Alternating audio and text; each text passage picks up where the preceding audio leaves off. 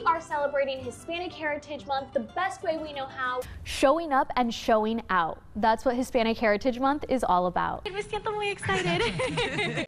Well, for anyone growing up in a Spanish-speaking Latino household, the Estefans were a name, a sound, a part of the family that made you want to get on your feet and dance. And now you can get that feeling, and it can be found here in Bakersfield at the Stars Theater restaurant. Starting tonight, the rhythm is gonna get you. Joining me now is Isamar Olagues, who plays Gloria Estefan, and Eric Casillas, who plays Emilio Estefan. Thank you guys both for being on today. For Alex Hernandez, he not only decided he was going to graduate high school early, but he was also going to get a head start on college, getting his associate's degree at the same time as graduating high school.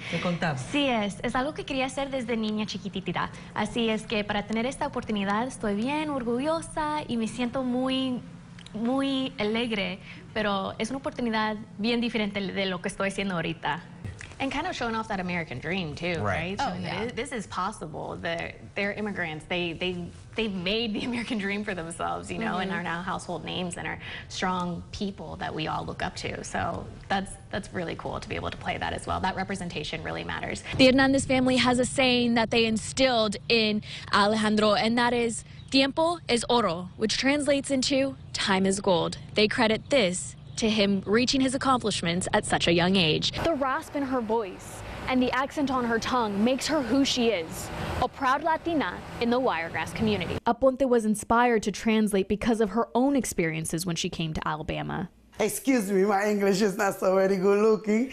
Now able to joke about her English, back in 1988, her transition wasn't as simple. When I came as a young adult at 19 to Alabama and people started speaking to me, my Lord, I needed a translator. Aponte says something she tries to share with her followers is to always try to do something good for someone other than yourself. My goal is to try a little bit of everything and too much of nothing.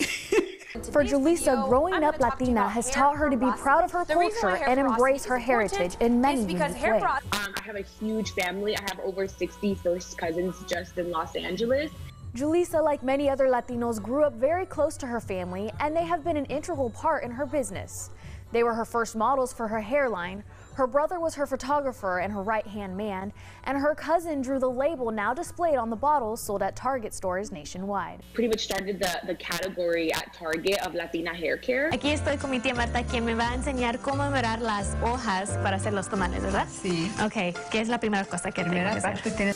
Just inside this house, the smell of sazón Goya, plátanos y adobo fills the air, and the sounds of salsa, merengue y bachata moves the Hernandez family to share their culture with the community. The diversity is a little different in the United States versus Puerto Rico. Amazing. That speaks to just the fact that music and dance, you know, it crosses barriers, it crosses borders, it crosses languages. It can really unite people. Right. And as two Latinos ourselves, it was a privilege to share our cultures with all of you. And in the words of our friend Myra, un poquito de todo y mucho de nada. Feliz Navidad y próspero año nuevo. Soy Ilyana Capellan para Telemundo Valle Central.